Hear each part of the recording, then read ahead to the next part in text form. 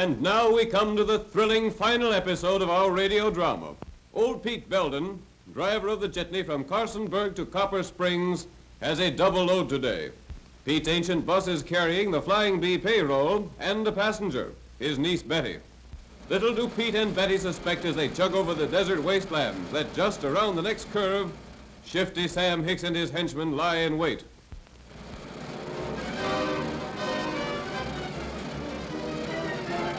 It hasn't been the same without you, Betty, but now that you're back, you'll find nothing's changed and nothing's happened. Nothing's happened? Why, I heard you had 2 new horses.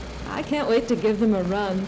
You be careful where you ride these days. Got a band of rustlers operating in the neighborhood. Oh, pooh. You don't seem very scared, carrying the payroll in every month. But you better stick close to home. All right, Uncle, don't worry. Now, how have the new...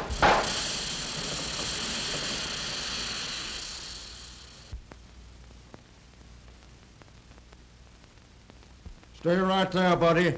Where's the Flying Bee payroll? Yeah, it is, Sam. Give it here. And tie him on the horse.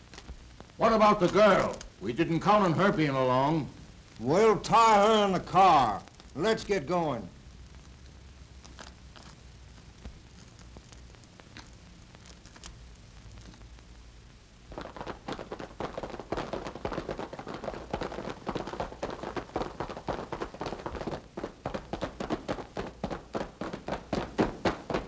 Meanwhile, Betty, frantic at her uncle's danger, has undone her bonds and is starting for help in the crippled car.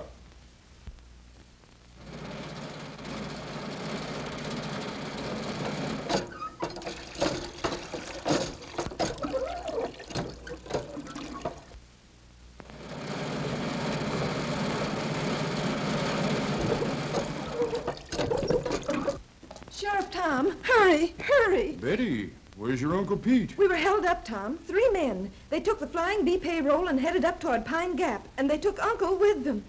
Come on in the house quick. We'll get the boys together and we'll go after them. No, I'll take the jitney into town and get my car. All right, Betty.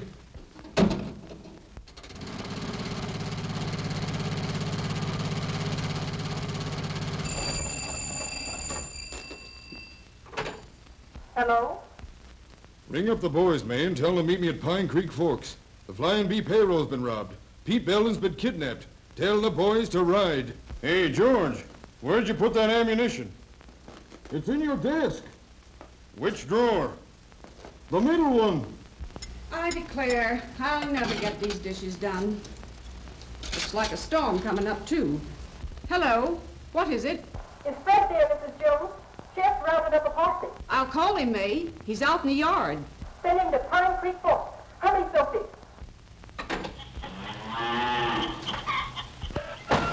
Fred! Oh, Fred! Hello! Posse, Fred. Sheriff wants you at Pine Creek Forks. They're riding. All right.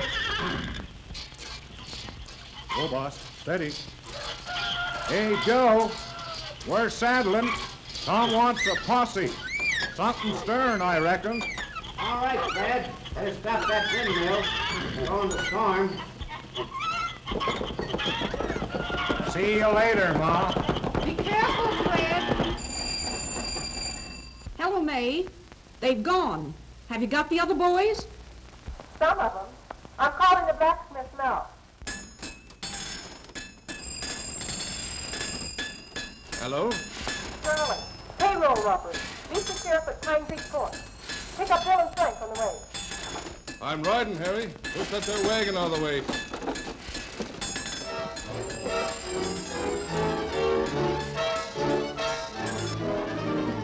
Where's your pa, Junior? He's back on the far section with the reaper.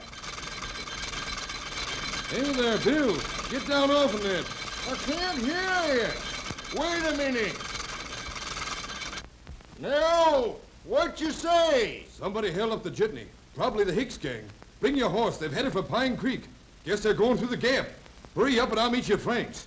And so, as the storm breaks around them, the sheriff's posse gathers at Pine Creek Forks, prepared for action.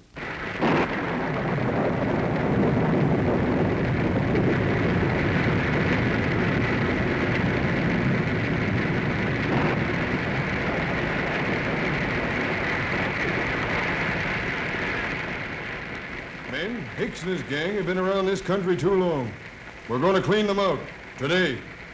But we got to remember that old Pete Belden is with them, and we don't want him to get hurt. All right, boys, let's hit out.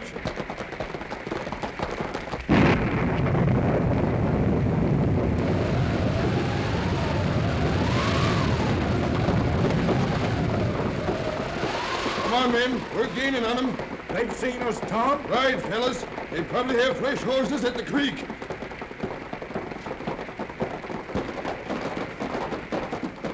Hold up here. We'll set fire to the gap and stop. Whoa! Slim, you chop a couple of them small trees. Right. We'll spread a fire they can't get through. These are pretty green for burning, Sam. Grass is dry as tinder here. That'll get it started. Shorty, you get some of that dead wood burning in a hurry. Grass is catching on. It's dry, all right. How about the trees, Slim? About ready? Move back. He's coming now.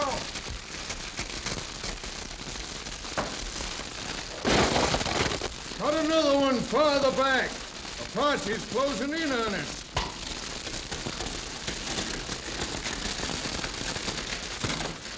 Here they come. We better hold them off till this fire gets too hot to cross. Slim, Shorty, over that side. That fire's sure too hot for us, Sheriff. And they can get out of range any time they want to mount. Looks like they'll give us a slip. Why couldn't you get through in my car, Sheriff? They might do something to Uncle if we don't hurry. I'll bet we could get through in the car if we got a good start. It's worth a try. Who'll drive it? Don't forget he's my uncle, Sheriff. I'll drive it through myself. You'll drive nothing. Get out and get behind the tree. They're mounting up, Sheriff. They're heading down the creek. All right, Jack, let's go. Two of you men come with us. The rest of you keep firing. Slim, come on. Follow me. All right, forward. This way. Come on. All right, come on. Keep on, boys.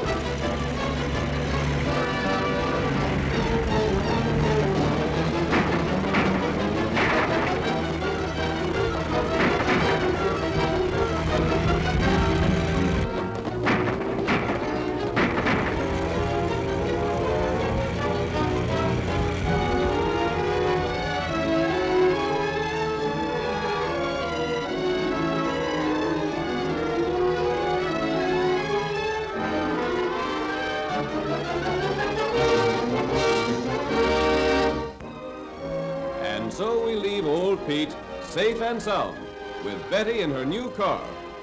And to our friends of the radio audience, we bid a pleasant good night.